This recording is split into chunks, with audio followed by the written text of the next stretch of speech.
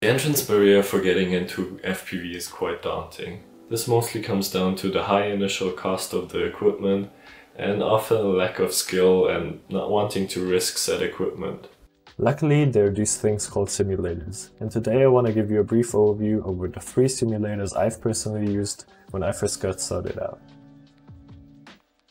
So the simulators we're going to talk about today are Velocidrone, Liftoff and Uncrashed.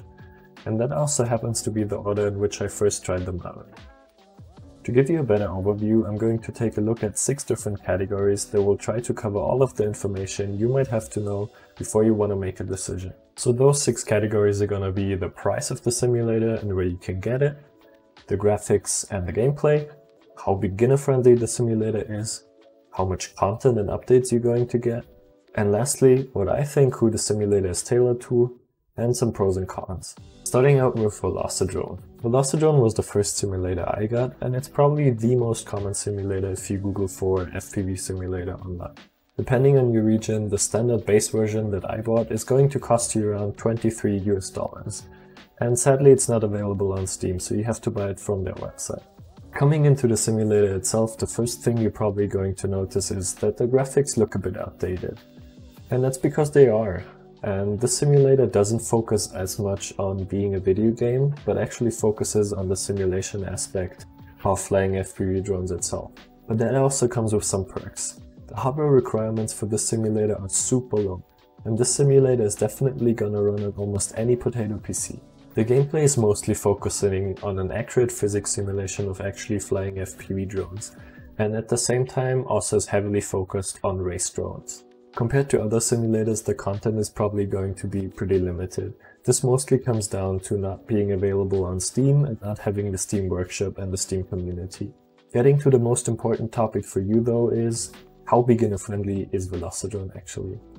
And well, it kinda comes down what you expect from FPV itself. FPV itself is not a super accessible hobby, and when I first started out, most of it consisted of researching and actually trying to get my controller to connect to my PC and then mapping the different inputs correctly. And Velocidrone is not going to give you a tutorial or anything that's going to help you with that.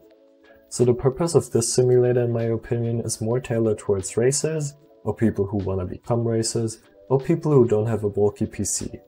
Looking at the other simulators I bought and used over the years, I personally would straight go to one of the other 2s, which is going to bring us to Liftoff. Liftoff, in my opinion, is absolutely amazing and by far the best simulator that money can buy.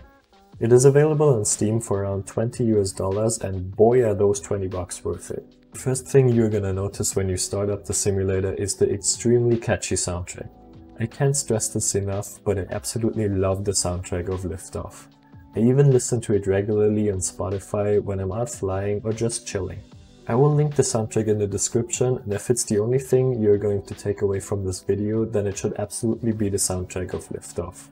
What I really love, apart from the gameplay and of course the soundtrack, are the enormous amounts of content you're getting. Not just with the base version itself, but also with updates and add-ons. Without even touching on the Steam community. And boy, this is a huge deal. Next to every common bind and flight drone you can buy at any retailer is going to be on the Steam Workshop. Coming to the next topic, how beginner friendly is it actually going to be? I can tell you, I wish I had picked up the simulator right from the start, because it's an absolutely awesome experience, especially for beginners. The amount of care and thought that's put into how beginner friendly every aspect of it is absolutely amazing. To give you a quick example, if you hook up your remote control, you can calibrate and configure it easily with the animations shown on the screen. Another example is the in-depth tutorial that goes over every stick input and movement of the drone, and later challenges you to go even faster. Honestly, awesome job rotor ride on this simulator. So who is it tailored towards? Well, obviously it's going to be an absolute blast for every beginner. It's super easy to get into, affordable, and boy, the soundtrack rocks.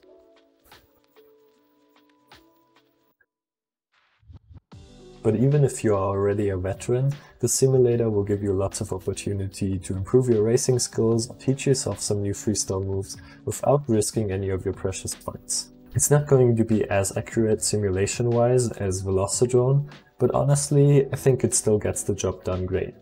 So then, why even look further? That's it, right?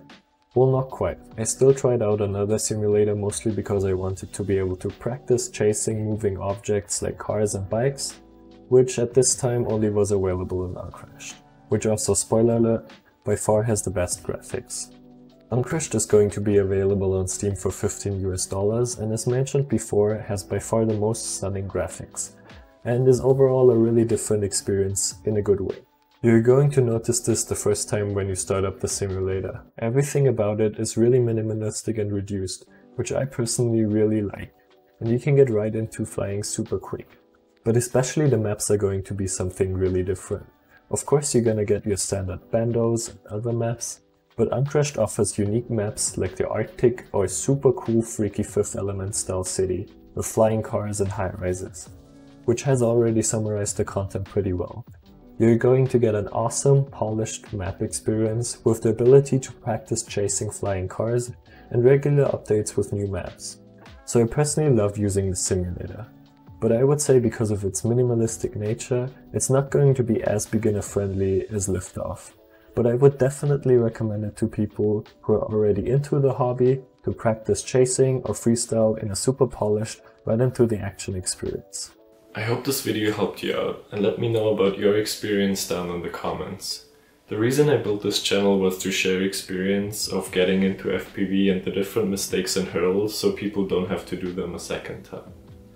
I'm thinking about actually doing a giveaway now that I've reached 100 subscribers of either one of these toolkits, which is by far my favorite FPV toolkit, or one of the licenses of the drone simulators I've reviewed in this video. So let me know down in the comments what you think. That's all I have for today, and don't forget to take off.